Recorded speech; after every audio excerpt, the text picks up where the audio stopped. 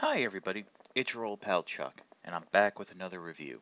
And today, we're taking a look at, from the Pursuit of Cobra line, this is Skydive. Now there's a little bit of history behind this figure.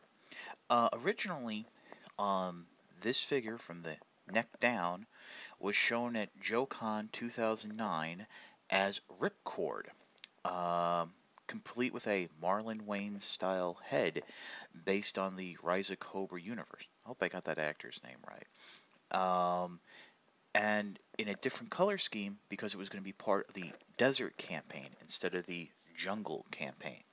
Well, as we all know, Hasbro decided to adjust the Pursuit of Cobra line and distance itself from the Rise of Cobra universe, saving a little bit of money in Paramount royalties, by the way. But quite a few of the figures, as they were originally intended, made it out through lunchtime specials on the eBay market. Um, so you can actually get a ripcord um, that looks like this with the actor's likeness head and in a different color scheme. I think there was also a Duke with the Channing Tatum head, and I know there's a Zartan with the Arnold Vosloo because I actually have that one. But it's a nice little bit of history. But they've changed it to Skydive, leader of Sky Patrol, and it's kind of cool. Now let me just start off right away after that little history lesson that this figure is going to fall into the same category as the Cobra Paraviper. Great looking figure, really nice sculpted detail, but hindered articulation. As you can see right off the bat, its main accessory is the giant flight pack. Now, the missiles here on the side, as well as the thrusters here on the back, all come attached loose in packaging. The missiles plug into the backpack, while these little thrusters or exhausts or whatever they are actually peg into the shoulders of the web gear. And there is like a nice little gimmick where if you press the button right there on the figure, the wings will spread out. Nice little touch. Uh, Now, this whole web gear is removable. It unpegs from the side and under the legs and lifts off. The hoses detach from the helmet.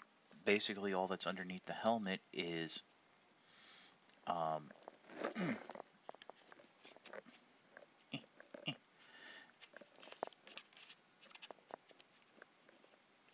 this covered face, which we've seen before. I think it's been used with Flash and a couple other troopers.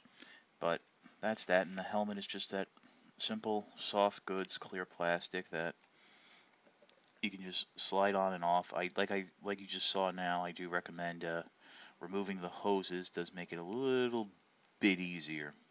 But as you can see, armored up like this, it is rather difficult to move. I mean, the figure does have the universal shoulders, 90-degree bend at the elbow, swivel at the wrist, universal hips, but they are limited by those straps, double jointed knees, and your standard ankle articulation.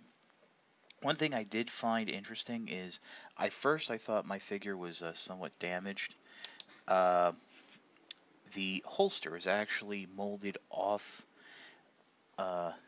off an angle, and I think that's actually goes with the overall contour and sculpt of the figure.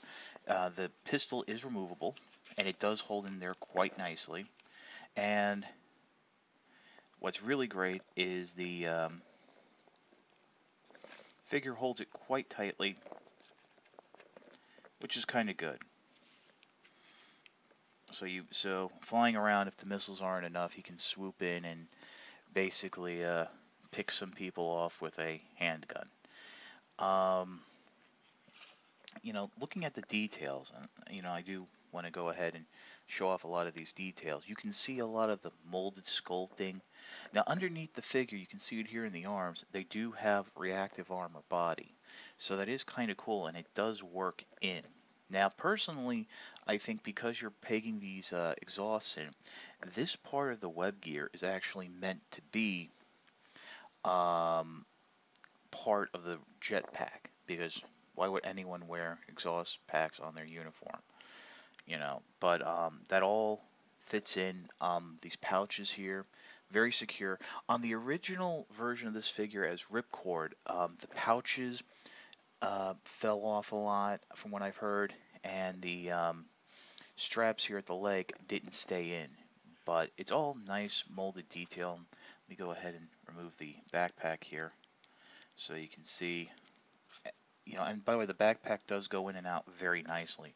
And I think that's due to this part being a little firmer plastic than traditional web gear. And it helps, peg it in. I really think actually you're not even pegging it into the figure.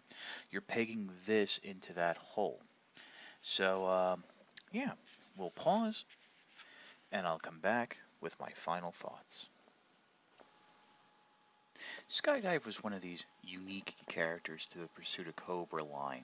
It was a throwback to a somewhat obscure subline from the real American hero days that was brought forward with the modern military aesthetic that Pursuit of Cobra was going for. While there's that bit of a futuristic touch with the jetpack, overall, I mean, this is what a Halo jumper might look like nowadays. Interesting to note that, as I mentioned in my Shadow Tracker review, Skydive is sort of like the cross-sell with him. They both mention each other in their bio cards, and it's part of the story that he flies into a jungle Cobra base, and he doesn't realize that Shadow Tracker is after him and hunting him down. So I don't think a couple rockets and a small handgun are gonna be enough for Shadow Tracker. So I guess that's why we haven't seen Skydive in the lines since Pursuit of Cobra.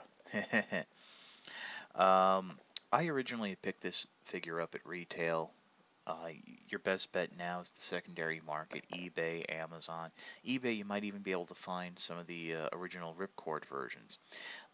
If you like a nice looking figure with the great sculpted detail that this has, then pick it up. But if you're looking for something that's functional as well as looking nice, I think you're going to be disappointed because the articulation is hindered by this web gear. And one thing to note is they even had the little death grips on his ankles, which as we know that those are for dragging bodies out very easily. But yeah, I mean, there's a lot going on, but not a lot of functionality. This is your old pal Chuck for Skydive. We'll see you next time.